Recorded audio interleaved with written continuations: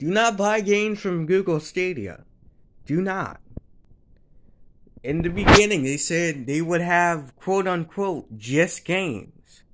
But lately, they have lied to us. And they have been lying to us. And we have been buying games on their service. Don't buy any more games on their service. If they want to be quote unquote games, then they have to make sure that Pro has every single game on their service. I pay $10 a month, and then I pay an extra $15 for Ubisoft Plus.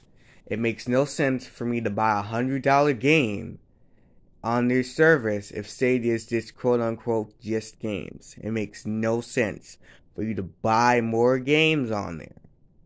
So don't buy any more games. It makes no sense because those games cost $100 to $70 to 50 damn bucks. No thank you. And they said in the beginning it would be quote unquote games. It makes no sense for you to buy any more games. Unless you're only buying Pro and Ubisoft Plus.